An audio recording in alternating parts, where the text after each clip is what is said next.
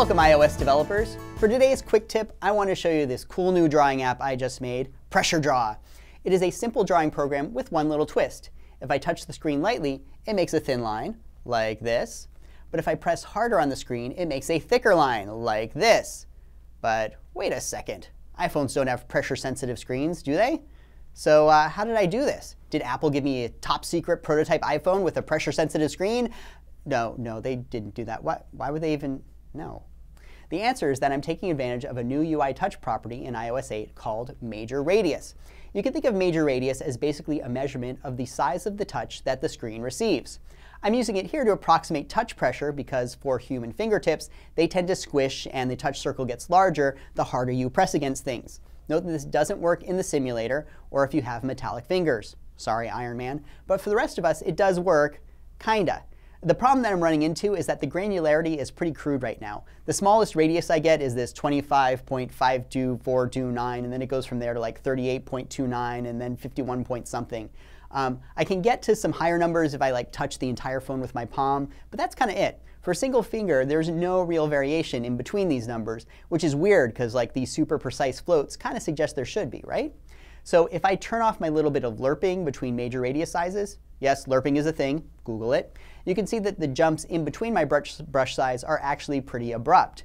So in practice, I'm not sure I would use this for a real drawing program. Sorry, Pressure Draw, you will never see the light of day. So where could you use it? Well, you could certainly use it for non-essential UI polish tweaks. Do you have a particle effect that goes off when the user presses a button? Well, you could use the major radius value to determine just how many particles you shoot off. Ooh, that was a lot of dollars.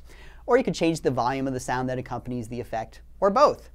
I kind of wonder if you could use this as a poor man's force touch. This is a UI pattern that Apple is looking to establish on the Apple Watch, and maybe this is sort of a jerry-rigged way to apply this to devices that don't have pressure-sensitive screens.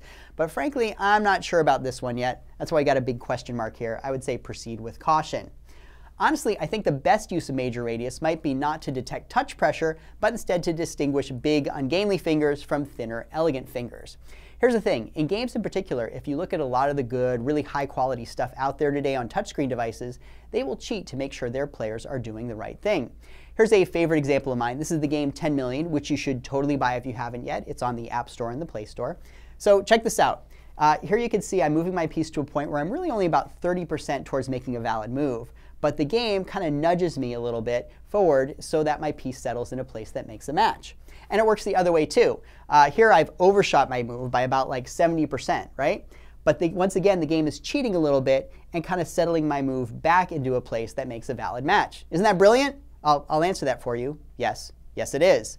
This game is nearly invisibly to me, doing what it can to make me feel like I am a good player. And it's these kind of design decisions that can make the difference between a game that feels right and a game that doesn't.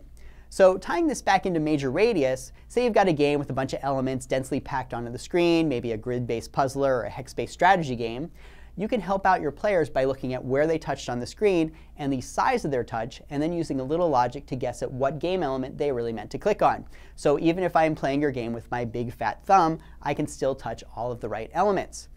Anyway, those are just a couple random ideas. I've asked around here, and so far we're only using major radius in one place. It's basically a testing only feature where we put up a little indicator that shows where our testers touched on screen, and we're using major radius to decide how large of a circle to draw. But if you end up using it in your code, please let me know. I am dying to find out what you did. You can put it in the comments below. Major radius appears to be supported on any device that runs iOS 8 back to like the iPhone 4S.